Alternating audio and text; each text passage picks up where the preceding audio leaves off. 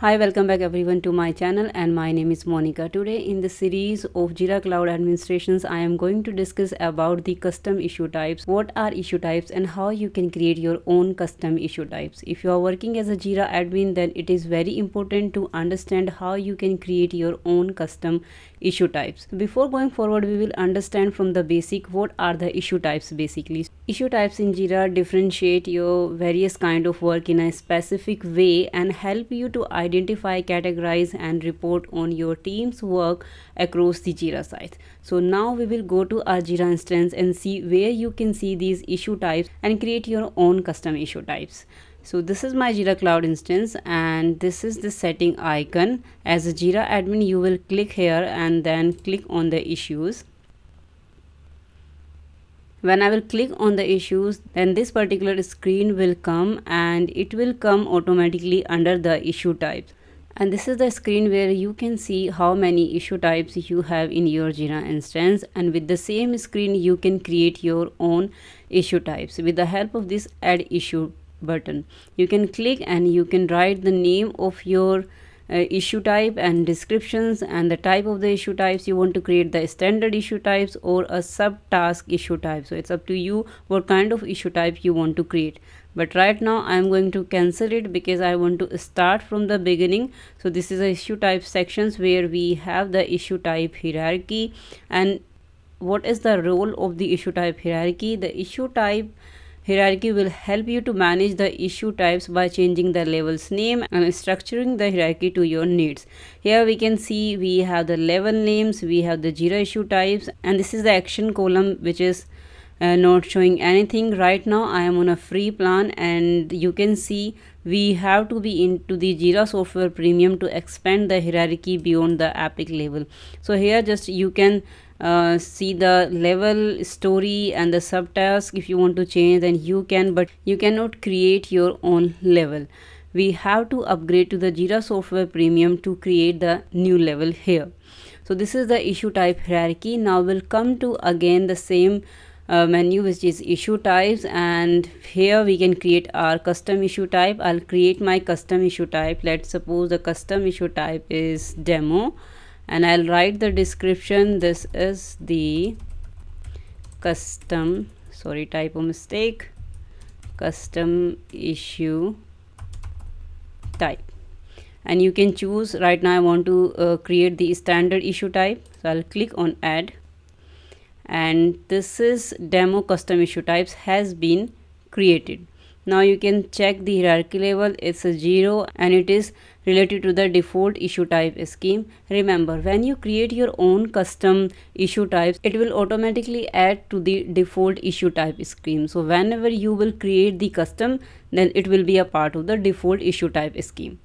Now we'll go and we will edit the issue type, because when I personally add the custom issue type, I would like to put a avatar for this. So I'll click on the select image and I will choose the avatar. Let's suppose I want to choose this one. No, this is a user. Let me, yeah, this one. And if I want to change the description, I can change the name as well, and I will click on the update and it will again come to the same screen and it is showing the icon with the custom issue type. Now we'll go to the issue type scheme. And what is the work of the issue type scheme and what exactly the issue type scheme is. So issue type scheme is just kind of a box and we can put the issue types in that particular box, or you can say it's a kind of a bucket where we can put our multiple issue types here. So this is a issue type scheme and it will help you which issue types will be available to the set of the project, and it also allows to specify the order in which the issue types are presented in the project. Like you can set the order like what will come first, and let's suppose if I want like first the story will come, then task, then subtask, and then epic will come, then I can set the order with the help of the issue type scheme. And with the help of the issue type scheme, you can set your default issue types as well. What is the default issue types? When someone will click on the create issue, then the default issue type will be there. even without selecting any issue type. So you can do these kind of settings with the help of the issue type scheme. Now we'll come and we can see we can add the issue type scheme here. You can add your new scheme or you can copy from the existing one. I always use this copy options because it will reduce your work. You can just simply drag and drop and remove whatever you want. So this is a easy thing if you can copy already existing issue type scheme and then change according to your requirements. But in this video I will create the new one with the help of the add issue scheme. And I can choose the scheme name. Let's suppose the scheme name is demo, and I can write down the description. This is my demo issue type scheme. I can set the default issue type here, so it is showing me no issue type, but when I will drag some available issue to the current scheme, I can do it with the help of the drag and drop like this I am doing, like yeah. And now you can choose, let's suppose the default issue type is story, and I'm going to hit the save button here. Yeah, this is my demo issue type scheme, and I think I should edit the name because it is not looking good. So I can say it's demo issue type. Let's suppose demo issue type scheme. Yes, I'm gonna hit save.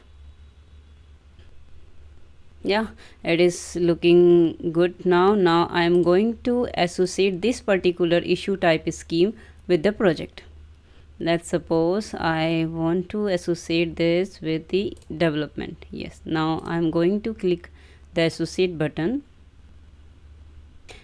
Yeah, and here you can see demo issue type scheme is associated with the development project. Now we will go to the development project.